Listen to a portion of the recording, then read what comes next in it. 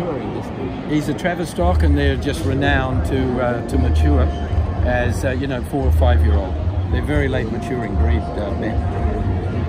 Does he always need this long distance? Yeah, we're going to run out because this was actually perfect for him, because once he got out of the straight, he got into a real nice rhythm, and D'Souza was really pleased with that he settled really nicely, and he kept up a good gallop right to the line. So what's his next race, or will you run him first?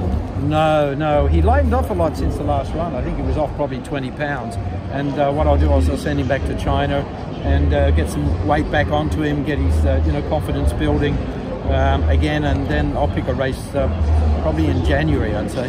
He won't be running for another 5 or 6 weeks.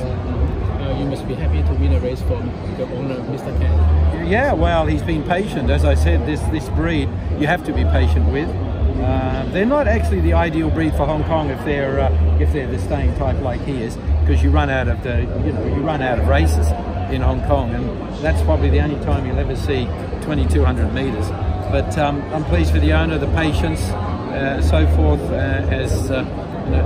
The owner has been very good like that, and now the patience is paying off. Thank you.